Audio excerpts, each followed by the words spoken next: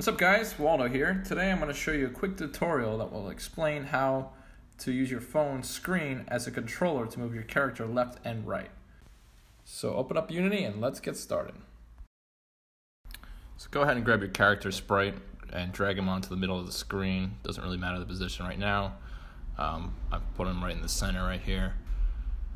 Then what you're going to want to do is you're going to want to create a new button.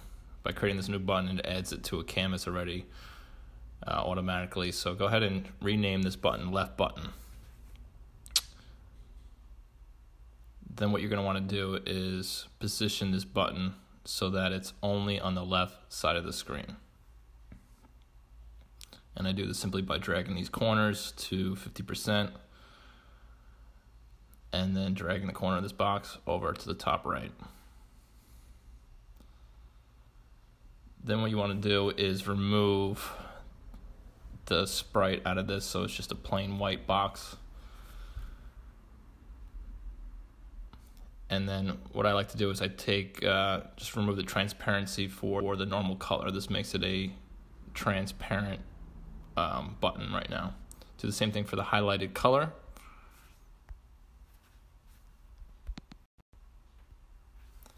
And then for the press color, I like to keep this around about 40 alpha. So what this is going to do is that when you actually press down on the button, it's going to create a box, nice transparent white box. Now this is optional, just to kind of demonstrate left and right where the left and right buttons are. Just make a capital L and change the color to this to white. And you can also make this transparent so it's see-through.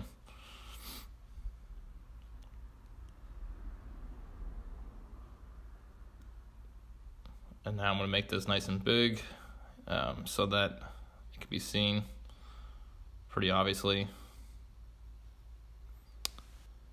And then you're going to want to duplicate this button and make a right button. Just go ahead and relabel it right BTN. And then you're also going to want to drag this over to the right side of the screen.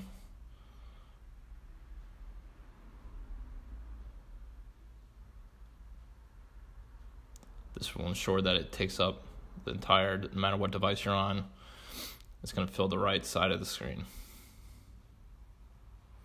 And then go ahead and change that to R so we know that's the right controller. And then we're going to go ahead and test that, and just as you see, if you're tapping on the right side of the screen or the left side of the screen, that you get a little highlight effect. I find this to be very nice on mobile devices, but keep in mind this is an optional thing. It's strictly visual at this point.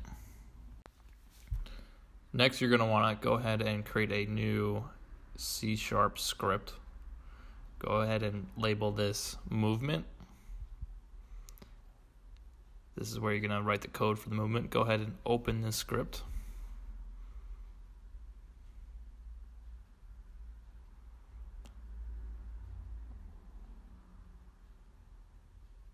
Okay. This is where the code for your movement is going to lie. So at first we're going to start with our variables. So go ahead and create a new line. Right here, variables. And we're going to start with a public variable, public float for move speed. Let's set that to 300. I set this as public so that you can change it later on. And then we're going to create another public game object called character. This is where our movable character is going to lie. And then we're also going to create let's put this to a new line, a private variable for our rigid body for our character. This is so that we can add force to the character, moving it left to right. We're also going to create a private float for our screen width. This is how we were able to tell if you're touching the left or right of the screen. Then you're going to go down to your start function, and we're going to define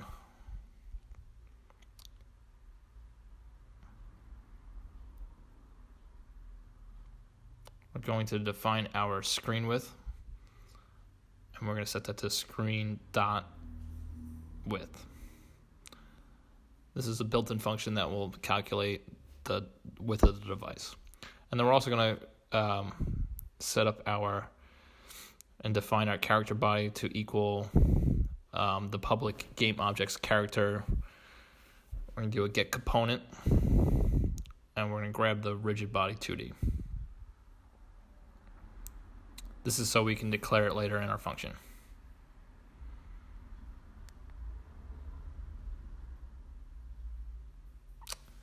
Next, we're going to create a function, a private function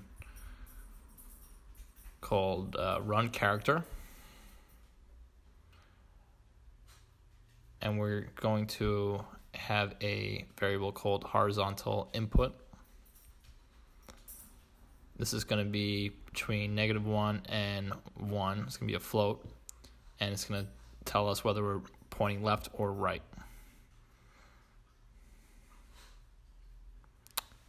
So then we're going to go ahead and select character body, and we're going to add force. So we will call this function every time a key is pressed. So we're going to add force new vector 2, and since we want to move them on the x-axis, we're going to define horizontal input times move speed, which we declared in the beginning, times time.delta time, so that we keep it accurate with the frame. And we're going to set our y variable to 0 since he's only moving left and right on this device. Feel free to switch the x and y variables if you want to move them up and down instead of left and right.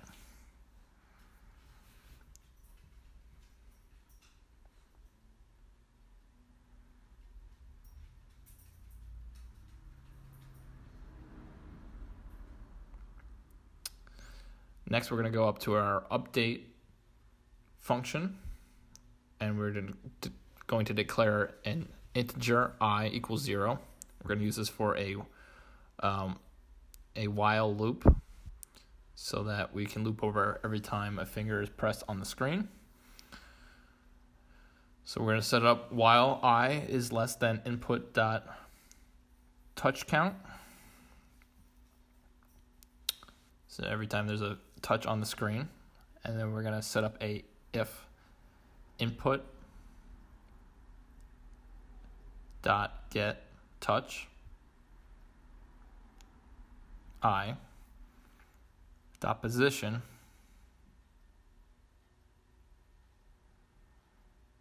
dot x is greater than screen dot width divided by 2. Basically what this is telling us is was a finger press on the screen that was on the second half of the screen width. So was it pressed on the right side of the screen?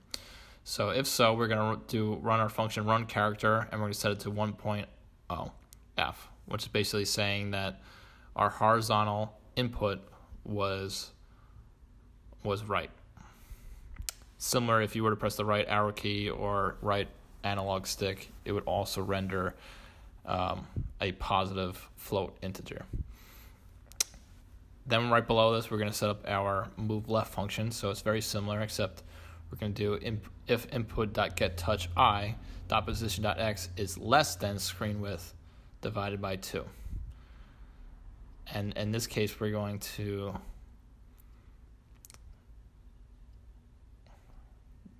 set up our run character function to do a -1.0 f, which is telling us to move left.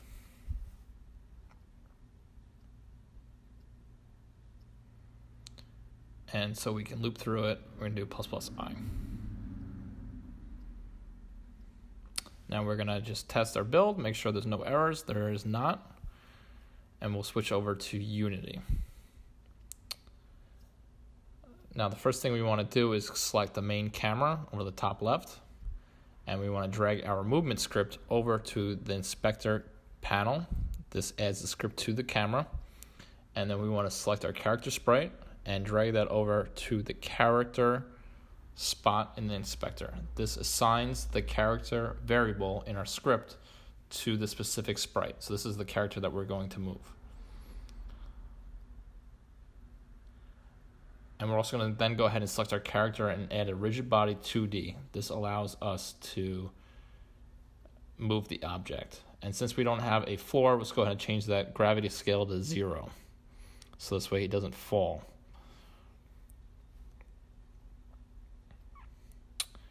An added bonus, we can go ahead and add a polygon collider 2D. This basically assigns a physics barrier for our character. This won't be needed for this tutorial, but we'll add it anyway. And we'll go ahead and test. And as you can see, if we click the right and left panels of the screen, in Unity Editor, the character does not move. The reason for this is because we set up touch control. So if you were to render this script on a mobile device, it would move. But for now, just to test it in the editor, what we can do is we can add a small little script here. So we're going to create a fixed update function,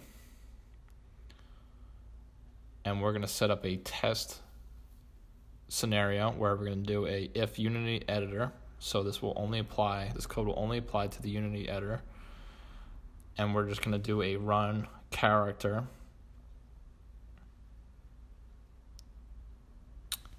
And we're going to do input.getAccess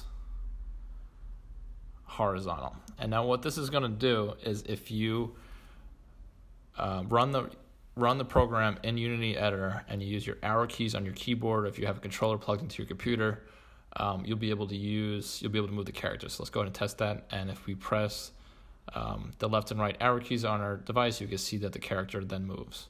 So our function works well.